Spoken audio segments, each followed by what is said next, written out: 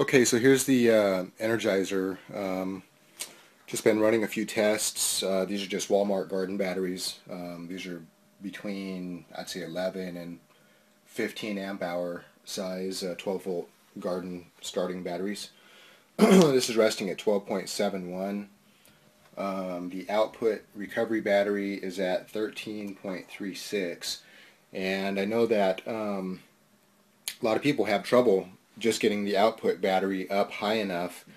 They either don't have enough punch because they probably don't have enough length on the wire, or maybe it's too long and they got the impedance up too high. I don't know, but this is going to push it to about 15 and a half fairly quick. I've already been running this a little bit, so it'll get up there a little bit quicker. But I just want to show you that running on one of these 12 volt batteries through this 7 power winding coil, 130 feet per winding per wire, can easily push this over 15 volts to 15 and a half, and if I kept letting it go, it'd probably get it up close to 16. But you don't want that because you're going to overcharge it. But and I checked the cycles per second, and it was about 88, 89 times 60 divided by 21 magnets means this is running at about 250 RPM. And actually, I don't know what happened, but I tightened this coil down because we didn't have that for the demo video. I tightened it down. Something happened, and suddenly it just jumped up about 30% in RPM and pushed the output battery way higher, just sped right up. So I just want to show you that this is 12.72 volts. We'll push this output battery to over 15 easily. Okay. Also, I'm going to show you that the transistors, we can see that the desk temperature is about 79. Resistors are the same, and after it runs for a little bit, it's only going to go up to about 82 degrees. So 3 degrees above room temperature running in a traction mode means you do not need the heat sinks, obviously. So anyway, we'll just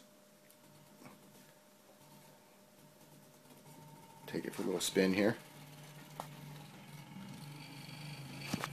Put that down so you can see that in the sunlight better.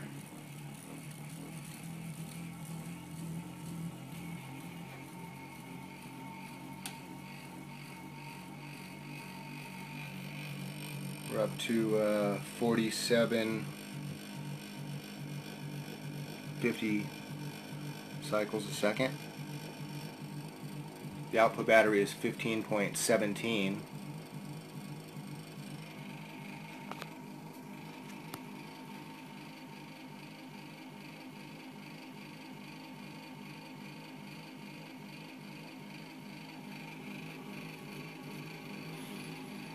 It's actually not running as fast as it was just a minute ago, but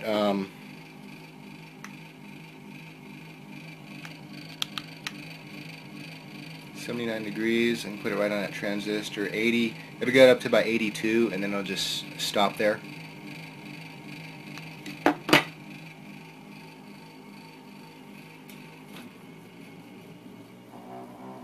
I just spun the wheel a little bit faster. I might need to adjust the bearings, how it's set up, but you can see that thing is kicking into high gear. I just spun it a little bit quicker, so there is some resistance issues with the bearings, so I gotta get that worked out so it can speed up to that by itself. But see, it's running a 12.36 input battery.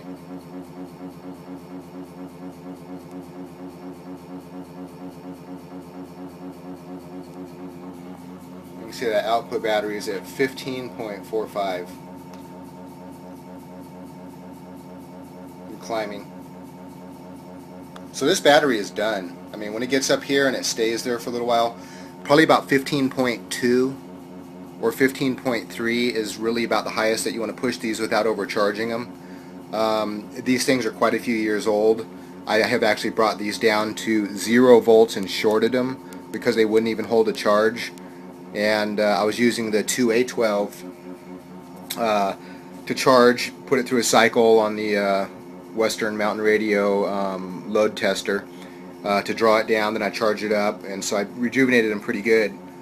But for something that I brought down to 0 volts, shorted it out, and then rejuvenated it, it's pretty incredible. This can get up to you know, better than new capacity.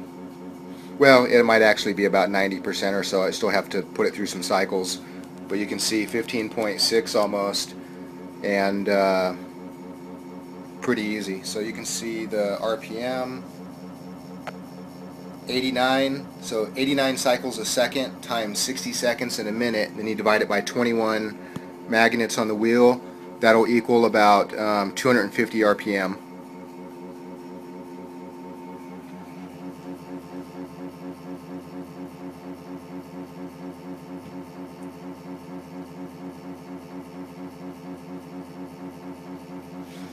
And when you take the output here and you actually put it through a capacitive discharge circuit, you get even more charge quicker for the same or less input.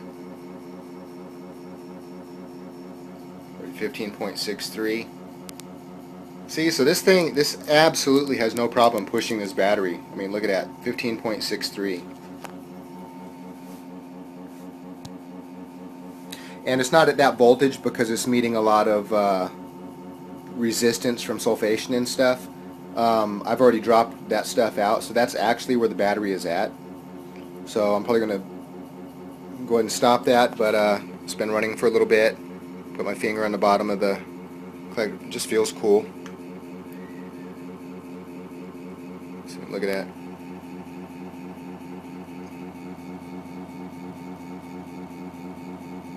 "81 degrees, 80, 81.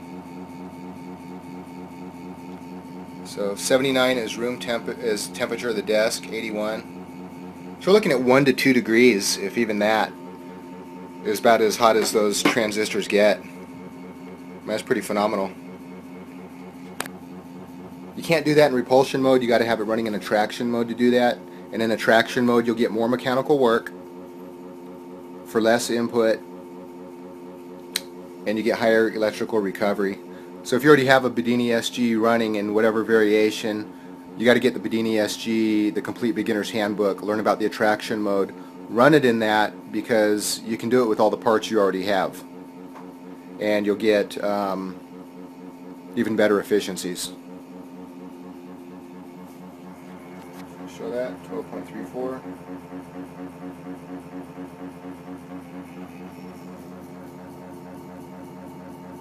It's getting close to 15.7. So if you can't get your output to push the battery up over like 13 something, which I see a lot of people have that issue, make it 7 power windings, 130 feet long, of 20 gauge wire, and a single 1/8 wire, which will be 23 gauge for the trigger wire, and use the whole 7 transistor setup. And in the Bedini SG, the Complete Intermediate Handbook, that'll show you John's method of actually matching the transistors so that they're pretty much all synchronized in the in how they're working.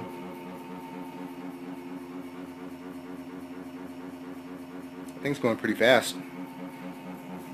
250 RPM is pretty good for this.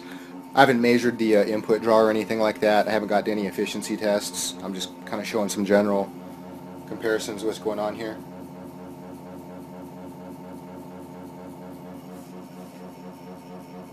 So anyway,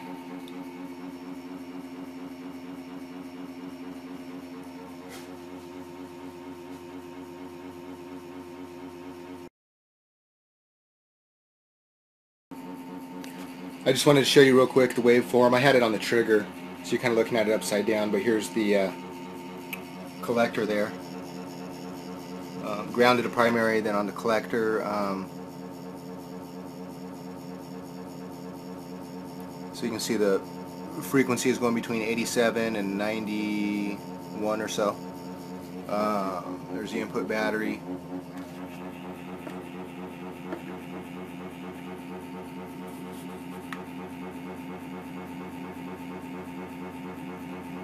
Look at that, transistors cooled down.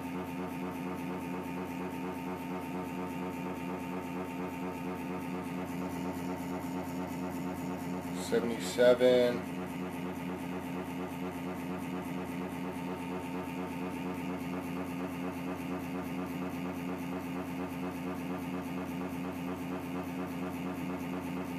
So 80.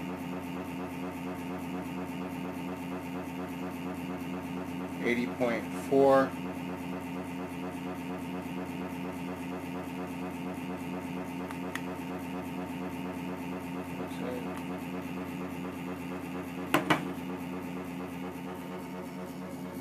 So it's trying to push it to 15.68. Well, it's going to 7 and then 8 dropped a little bit. It may be hitting a little bit of sulfation there that is breaking apart. And then the impedance drops and the voltage will drop a little bit, but pretty much this battery really is there. When it settles, it'll be in the high 12s. If I let it sit overnight, it'll probably be like 12.8, 12.9, something like that.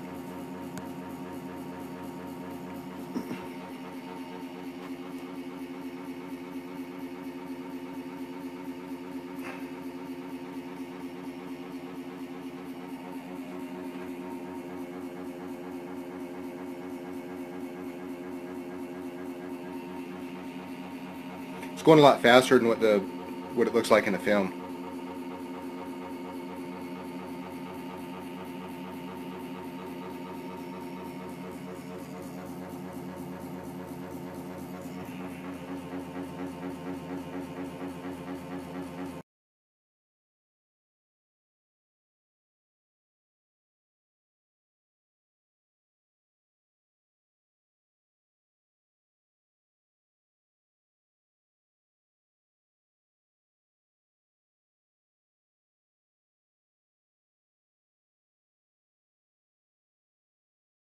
Three degrees above room temperature, running in a traction mode means you do not need the heat sinks, obviously.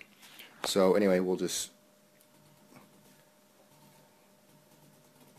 take it for a little spin here. Put that down so you can see that in the sunlight better.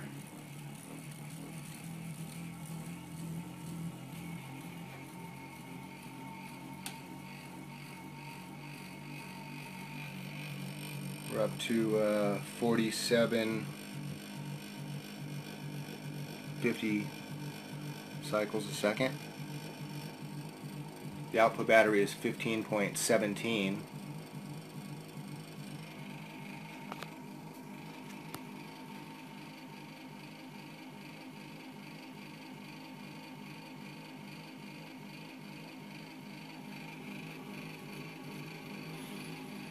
It's actually not running as fast as it was just a minute ago, but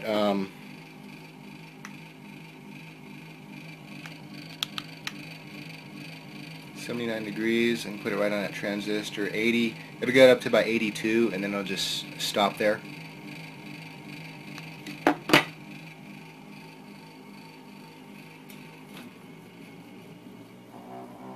I just spun the wheel a little bit faster. I might need to adjust the bearings, how it's set up, but you can see that thing is kicking into high gear. I just spun it a little bit quicker. The RPM. And actually, I don't know what happened, but I tightened this coil down because we didn't have that for the demo video. I tightened it down. Something happened, and suddenly it just jumped up about 30% in RPM and pushed the output battery way higher. Just sped right up. So I just want to show you that this is 12.72 volts. We'll push this output battery to over 15 easily. Okay.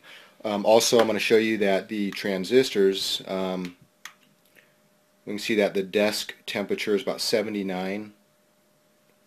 Resistors are the same, and after it runs for a little bit, it's only going to go up to about 82 degrees. So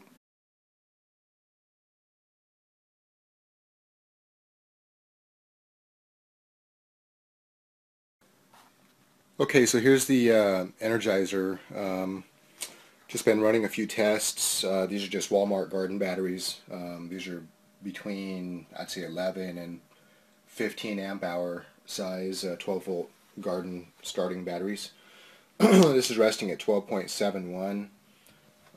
The output recovery battery is at 13.36, and I know that a lot of people have trouble just getting the output battery up high enough.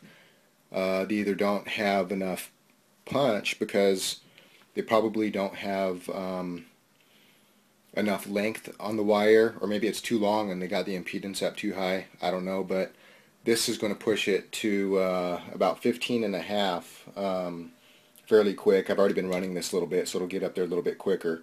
But I just want to show you that running on one of these 12-volt batteries through this 7 power winding coil, 130 feet per winding per wire, can easily push this over 15 volts to 15 and a half, and if I kept letting it go, it'd probably get it up close to 16. But you don't want that because you're going to overcharge it. But and I checked the cycles per second, and it was about 88, 89 times 60 divided by 21 magnets means this is running at about 250